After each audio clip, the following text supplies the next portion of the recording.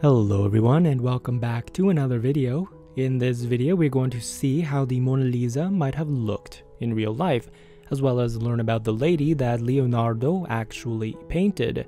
So if you're new to my channel, welcome. Here on Moral Faces I transform historic portraits to see how individuals we read about might have looked in real life. So let's get started. Thank you for watching. Subscribe for more historic recreations. And let me know in the comments who you'd like to see in real life. As I'm sure you're all aware, the Mona Lisa was created by Leonardo da Vinci from maybe around 1503 to 1517. He started the work in Florence, then in 1516 was invited to France by the French king, Francis I. And it's there that he continued the painting until his death a year later in 1517, aged 67. However, this is the story of the woman behind the painting. Her name was Lisa del Giocondo. Lisa was born in 1479 into the Italian noble Gherardini family. Her family was old and aristocratic, but over time lost their influence. They were well off and lived comfortably, but not really wealthy. You see, they lived in the city of Florence and received their income from their farms. At the time, Florence was one of Europe's largest cities, with many people who were far richer than them and many people who were far poorer than them. Her father's family came from Poggio and recently moved to the big city.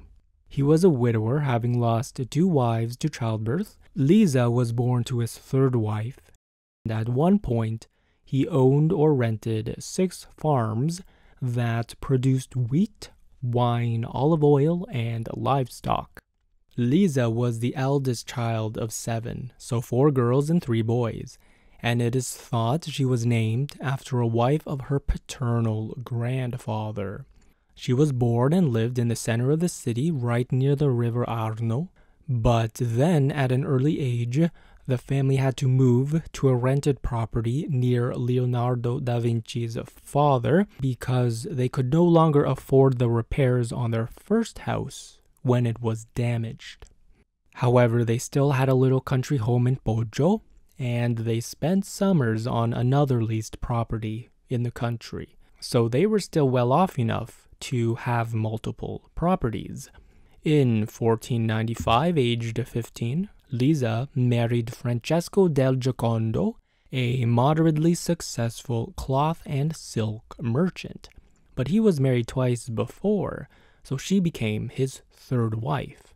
What's interesting is we have her dowry, which was 170 florins and a farm. To put that into perspective, there are references that 200 florins could get you a residence in the city, 3,500 is the cost of a palace, an architect could make 100 florins a year, and a bank staff would range from 14 to 50 florins per year. Overall, her dowry was modest. We can speculate why they married. It seems it might have been for love, since neither family was exuberantly wealthy. He could have married her for her family's aristocratic name, and she could have married him because his family was successful.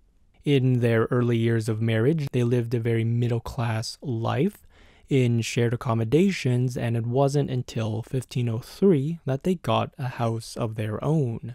Like many financially comfortable residences, Francesco and Lisa were patrons of the arts, so at this time, Leonardo began to paint Lisa. It is thought that Francesco commissioned Leonardo for a portrait in celebration to their new child and house. Leonardo could have taken the private commission of Lisa because in 1503 he had no income, but then he had to postpone it for a new project called the Battle of Angari, which was a more valuable commission, and this one had a due date for 1505, When that was done, in 1506, Leonardo considered Lisa's portrait unfinished. He was not paid for the work and he did not deliver it.